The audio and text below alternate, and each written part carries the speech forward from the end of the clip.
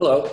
In this unit, we're going to continue to talk about natural language modeling, and we're going to talk in particular about recurrent neural networks, RNNs, which until recently were the main workhorse for language modeling. And when we want to talk about language modeling or language applications, the first thing we should talk about is word embeddings. So the idea is that if you're trying to model a sequence of words, and you're trying to feed a sequence of words into a neural network, what you need to do is represent or associate each word with a vector that represents it, and you feed that vector into the neural network. So what we're going to have is an embedding matrix, and the first index of the embedding matrix, the row index, is going to be a word, and the second index is going to be a neuron index that gives us all the coordinates, the numbers in the word embedding vector. So if I write a lowercase w and an uppercase I, I'm talking about the vector over I. So this is the word embedding for the word W. It's just a way of writing W's word embedding.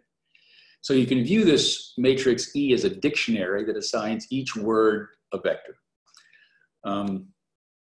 Now, earlier in the beginning of the deep revolution, people would tend to use pre-trained word embeddings. So you would train this matrix using some really superficial language modeling objective. And that would give you a word embeddings that then you could use in your recurrent neural network model of language.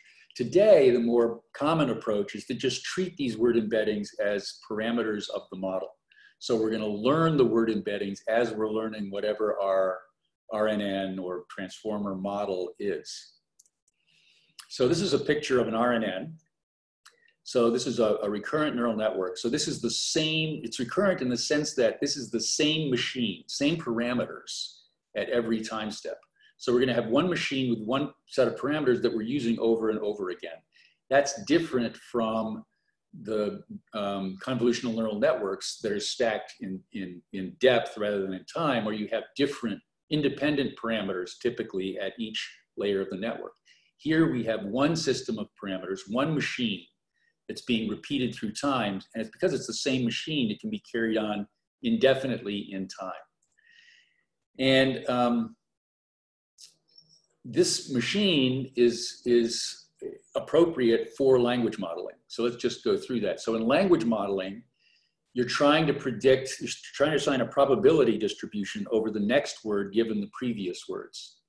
So what's going to happen here is this machine, let's put one in the middle, this machine is going to take the word embedding for the second word and the hidden state from the previous word and compute a new hidden state. Okay, if I want to predict a probability distribution over this word given the previous words, what I'm going to do is I'm going to take this hidden state and use it via softmax to generate the distribution over this. So that's this written as an equation. So in an autoregressive language model, we're putting a probability distribution on the next word given the previous words. And when we construct a probability distribution, we almost always do it with a softmax. So we're taking a softmax over the next word of the inner product of that word's word vector with the previous hidden state. And this equation is not specific to RNNs. So a transformer will use this same equation, right? So it also produces a sequence of hidden states, and it also predicts the next word from the previous hidden state. Okay, but for an RNN, for a recurrent neural network, there are various kinds of machines, various flavors of machine. And the simplest one we'll just call a vanilla RNN. And you'll find that word used in PyTorch, vanilla RNN. So a vanilla RNN has sort of the simplest possible machine here. It's just, we're going to compute this hidden vector as the output of one linear threshold unit. Each neuron here is just, each neuron in this vector, each neuron J is computed as the output of one linear threshold unit. So that linear threshold unit takes two inputs. It takes, let's start here. It takes a hidden state from the previous unit and an input vector. So this is the hidden state from the previous unit. I'm writing a capital I so that that's a vector. And this is a weight matrix that when we're multiplying this vector by that weight matrix by summing over the capital I. Okay, so that one input is the previous hidden state. The other input is the current word. And again, this is just matrix multiplication. It's just expressing matrix multiplication as summing over the vector index here and the appropriate index here. We take these two linear combinations, linear sums, and compare them with a threshold and pass that through a activation function, threshold function. So that's the simplest possible machine. Okay, before moving on to other kinds of machines, I want to talk about some issues. So we're going through time, and we're applying this machine over and over again. And if this machine was just a linear transformation, and if you apply a matrix, a linear transformation again and again and again, you converge on the largest eigenvector. And then that eigenvector will grow exponentially in how long you, in time, and how long you go down that sequence. So the values have, if the machine is amplifying values, the values grow exponentially. If the machine is diminishing values, values shrink exponentially. So we talked about this in the last unit, or in the unit on trainability. The other thing that can happen is even if the values are balanced, when you do a back propagation, the gradients can explode. You can still get a gradient explosion problem when you do the back propagation through time. So there's a standard trick, old trick, which is called gradient clipping. So how gradient clipping works is when you set the grad attribute of a weight matrix or a weight tensor, you look at the norm of that. Assume this is a vector for the moment. You look at the norm of that vector and you compare it to some maximum allowed norm. And if it's less than the maximum allowed norms, you just let it go. You use it like you normally do. But if it exceeds that, then you divide by the norm to force it to have this norm. And that applies to any tensor. And PyTorch contains this clip gradient primitive. Okay, now we have the issue of memory. So this is the issue of, as we're going through time, what do these hidden states remember about the past? And this is really a trainability question, because if I make this not just a one-layer network, but a deep, if I make this a 5-layer network that's generating this hidden state by a 5-layer MLP using these inputs, in principle, that's an extremely representative, it's an extremely powerful architecture in terms of what it is capable of representing. However, it does not train well. So to make it train well, this is similar to what happens in convolutional neural networks when we introduce the residual connections. The residual connections allow information to flow directly from the low layers to the high layers. Now we want information to flow directly across time.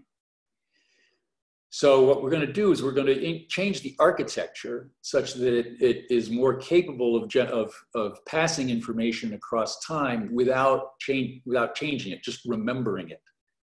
Now we don't really want to use a residual connection for this. That might be a natural thing to try to do. Just take this to be the sum of what you're computing here and the previous input.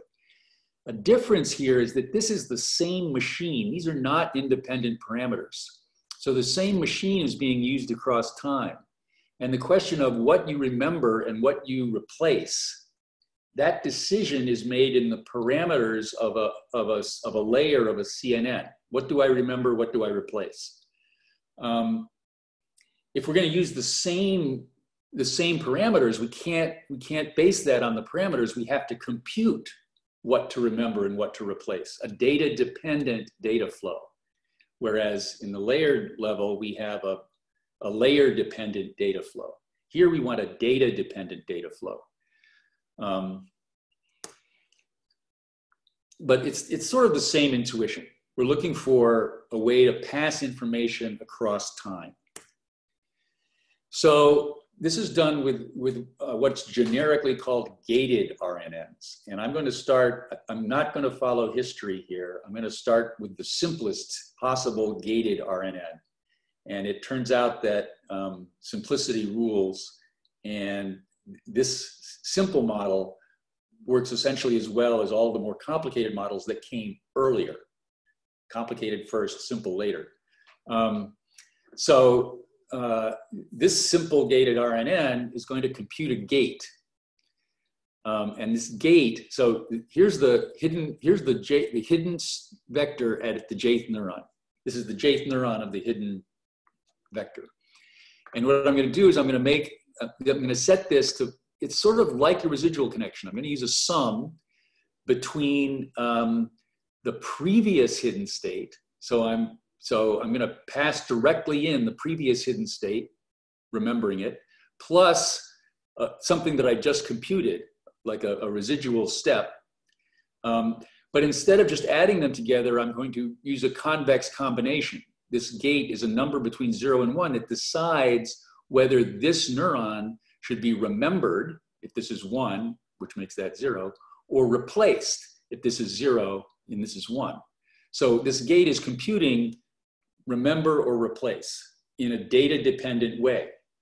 So here's the equations for it. So we compute a new value, this residual part, with a tan h.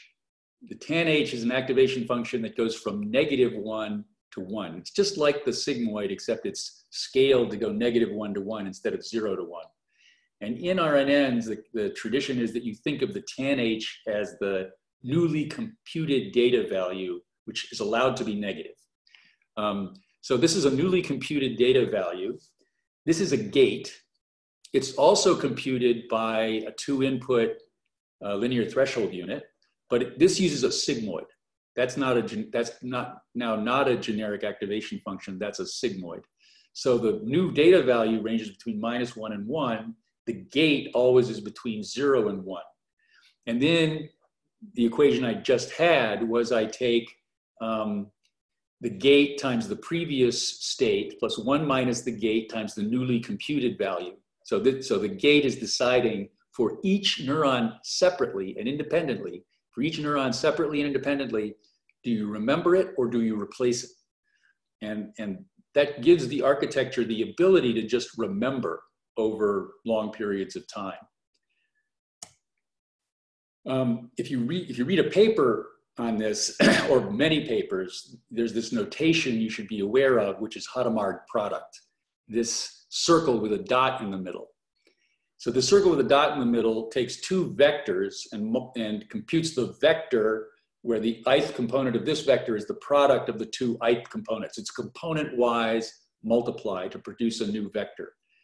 So I've just written that in the notation I'm using in this class, the Einstein notation. This is a vector over J. I'm taking these to be fixed. This is a vector over J. Hadamard, this vector over J. So that means that this is not summing over J. For each J, you're taking a product for that J.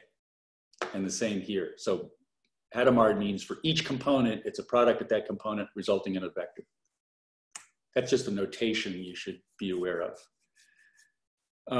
So I'm going backward in time now. So before there was the simplest thing, there was the almost simplest thing called the GRU, the gated recurrent unit. Although the word gated unit now, gated RNN now refers to anything in a large family of RNNs that involve gates. But here's the gated recurrent unit, the GRU. This part of the GRU is what I just showed you, sort of the simplest thing. But the GRU adds a gate before the tan H on the previous hidden state, which the other one did not. It just computed something that computed a tan H and then took a convex combination. This is the long short-term memory. This came first. This is Schmidt-Huber, 1997, sort of real Gedunken understanding of what, in some sense, of what needed to be done here. It's much more, it's significantly more complicated. All of these sigmas are gates. So one of these sigmas mean you take a linear threshold unit on each neuron, you pass it through the sigma and you multiply it with a Hadamard product times this to produce a gating of each neuron separately, deciding whether it gets gated or suppressed or not. And similarly, there's a gating here. These get added together. Anyway, it's a complicated thing. The tan-H is these two tan-H's are the data path. The other thing about the long short-term memory is it's got the hidden, this is the hidden state that gets passed along, but it also has this additional value that gets passed along inside the pipeline of the RNN.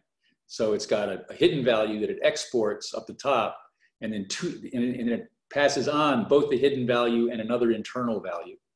And the LSTM was the dominant, this was really the dominant gated recurrent unit for some years.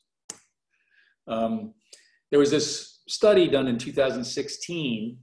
The UG RNN is the simple one that I just showed you, the simplest one that I started with. So this was all happening early in the deep revolution.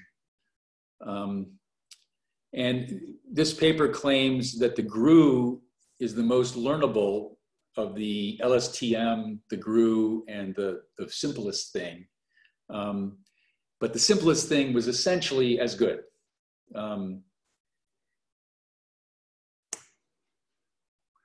Now it's possible, now in EDF or in a framework, it's possible to write a procedure that's sort of generic as to what the cell is of the RNN. So I can take an arbitrary RNN cell with an arbitrary parameter set and pass it in as arguments the previous hidden state vector and the current word embedding. That should be an E, I think, or it should be an E. And for any such cell, you can write a recursive procedure that computes an RNN from that cell, from that box that just gets repeated across time. And now there are sort of fairly obvious things you can do. So one thing you can do is you can compute the hidden states left to right, and you can compute the hidden states right to left. And that gives you sort of a symmetry between the two directions. And then I can take the hidden states that I get left to right and the hidden states that I get right to left and concatenate them. Take all the components of one followed by all the components of the other and use that out the top for language model. You can't use it for language modeling because you're looking backward in time, but you can use it for other things like machine translation. Yeah. The other thing you can do is you can stack the RNNs. So rather than making the box contain a deep multi-layer perceptron, you make each one of these boxes simple, like a one-layer multi-layer perceptron, but you stack the RNNs such that you've got your input words, you've got a simple one-layer multi-layer perceptron RNN here. Then you take those hidden states coming out of there and feed them into another RNN layer, and you can stack this arbitrarily deep. So this was sort of an architecture that appeared at some point, and then residual connections became popular, and people started to understand that everything should be residual connections. So this stacking got replaced with vertical residual connections.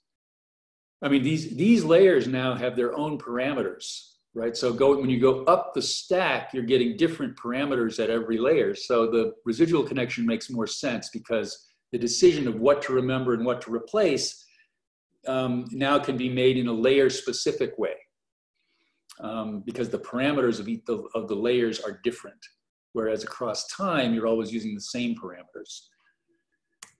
And so here, this is just the equation for a stack of RNNs stacked with residual connections. So the stack is over. So this script L here is referring to the layer, how deep you are in the stack. And you're saying that the layer, this whole tensor at time t and j for this layer is equal to the tensor at the previous layer plus the tensor that results from applying RNN to the previous layer. So this is a residual connection, right? It's just saying the next layer is the previous layer plus something you computed from the previous layer. And that's RNNs. And we will soon do transformers. Transformers have largely now replaced RNNs. And we'll get started on attention, attention is a prerequisite for transformers. In the next unit, we're going to start talking about attention and how it arose and the transformer. Thank you.